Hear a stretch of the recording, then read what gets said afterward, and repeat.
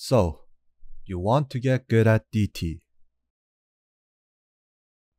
Well, let me help you. This video is going to be about tips that I personally use to get better at Osu, primarily with DT, so the tips are going to be based on my personal opinion. Therefore, if this video isn't able to help you out, my bad. But for now, let's get started on getting you to be a DT Daddy circle clicking master. This is a concept that I don't see many people talk about. I personally believe that it's quite important and something that people should know. Well, let's say that you're a 4-digit player with an unfamiliar tablet area. When you play, for example, a 4 to 6 star no mod map with simple patterns, it's slow enough for you to take your time to read and name notes accurately. When you play the same map with DT, the map is a lot faster due to the high AR and BPM. This means that you have less time in between notes, which makes it more difficult to properly read and name notes. You're more likely to miss a lot of notes because you're not used to your tablet area. That's when your muscle memory comes into play. Muscle memory, by definition, is a form of procedural memory that involves consolidating a specific motor task into memory through repetition.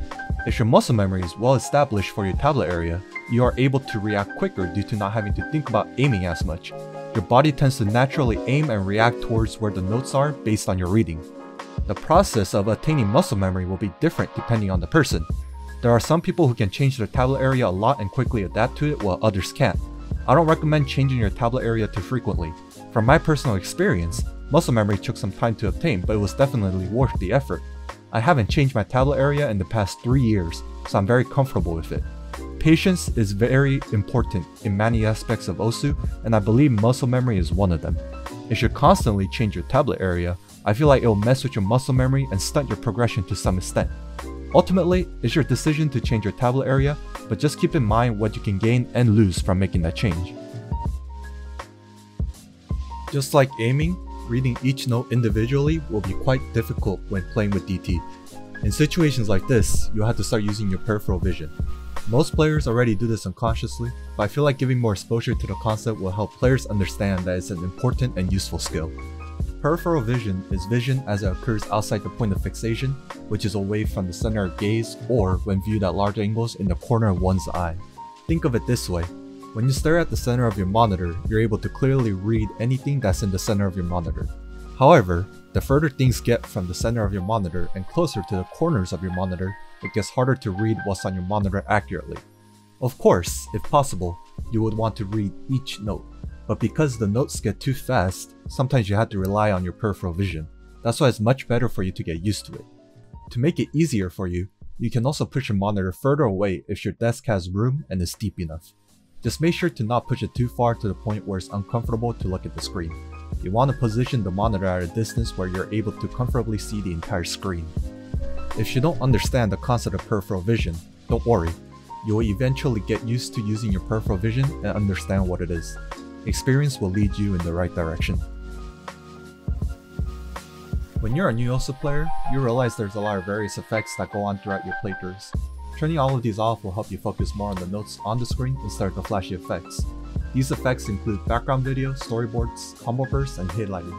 Snaking sliders and softening filter are based on preference, and I've never used shaders before, so I can't say much on that. I personally just turn all of them off.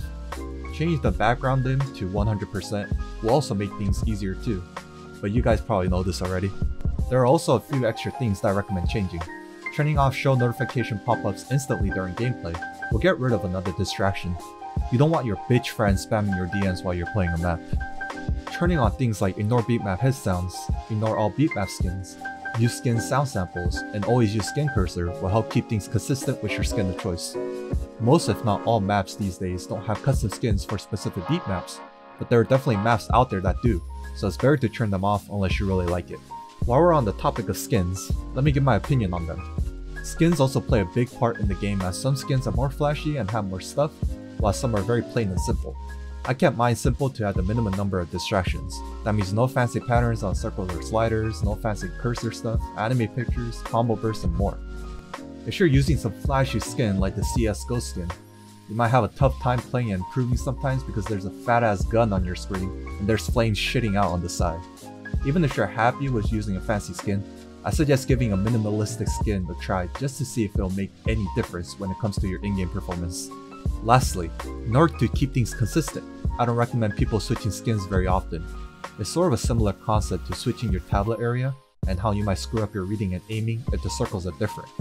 Of course, it's not the case for everybody, and different skins will get different results, but I definitely struggled when I switched skins, so I ended up switching back.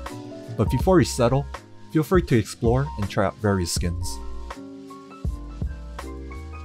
This might be controversial.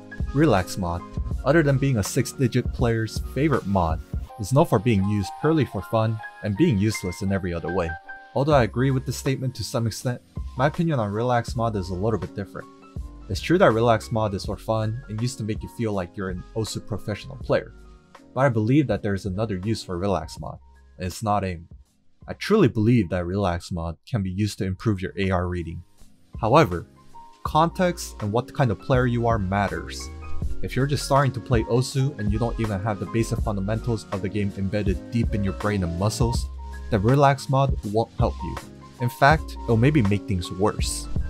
Now, if you're somebody who has plenty of playtime in OSU, in this case experience with DT and higher AR, it can definitely give you a little bit of a push. I personally had experiences where I would play on a Relax server and play ARs that are slightly higher than what I'm very used to. This allowed me to read those ARs better than before. Sure, you're taking out tapping, which is a core part of the game, but allows you to give more focus on your reading, which will eventually help you get more used to that AR. Using this technique for de-rusting your reading is also quite helpful. Again, I had to emphasize that I'll give you a little bit of a push, so we're talking something like AR 10.33 to AR 10.47. If your limit is something like AR 10 and you try to play AR 11 with Relax, then I don't know what the fuck you're trying to do. It probably won't help you. Just don't become overly dependent on it like a drug addict overdosing on cocaine. This is more of a little trick rather than a tip. It also sort of overlaps with number 4 because it's related to AR reading. The concept is simple. If I want to get better at reading AR 10.33, I will play a little bit of AR 10.4 or 10.47 and go back to 10.33. Then, 10.33 feels easier to read than before because of how your eyes were being adapted to AR 10.4 or 10.7, so something less than that feels slower. However, just playing any random AR 10.4 or 10.47 map and calling it a day might not work. Maps vary in difficulty and patterns, so some feel harder to read despite the AR being the same as other maps that you're able to read. Not to mention, the BPM of a map can be such a game changer when it comes to attempting to properly read notes. Therefore, the best way to get the best possible results is to use the OSU Trainer program to create a difficulty of the same map with just a different AR value. That way, everything feels the same when you go back to the original AR value, and you get more familiar with the patterns of the map. This is something that I used to do a lot. Even today, I do it every now and then, especially when I'm de-rusting. So feel free to give this a shot to see if it will help you out. How you manage and invest your time into OSU can be a game changer on how fast you improve and what type of player you become. This might be obvious to most of you guys, but I thought it was too important to leave it out. Let me give an example. There's player A and player B. Assume that both players are the same in terms of skill level and progression rates. Player A spends 100% of his time on DT. Player B spends 25% of his time on DT, and the leftover 75% is spent on other parts of the game.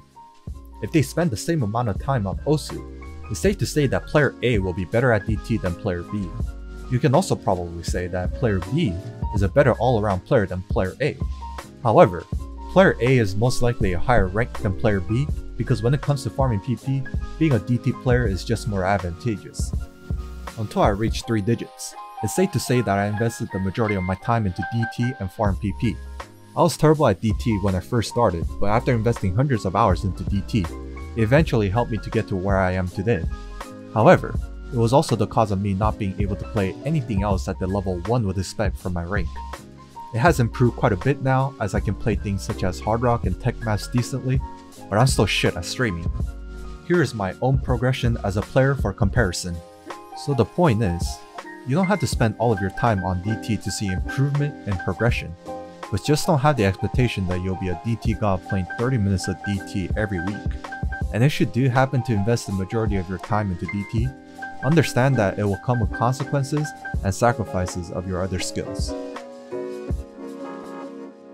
When people always ask how to get better at OSU, they usually get a reply of play more. It's more overused than streamer please play Big Black. But why is this response so popular? It's because it's the easiest response to give without being wrong. While I'm also here to tell you to play more, I want to give you some context as to why you should just play more to get better. If you're having fun with a game that has a competitive side to it, such as League, CSGO, or Valorant, you're most likely motivated to get better, which will lead you to naturally playing more. If you're wanting to get better at Osu, you're most likely already having fun and or highly motivated. Therefore, it shouldn't be such a hard thing for you to just play more.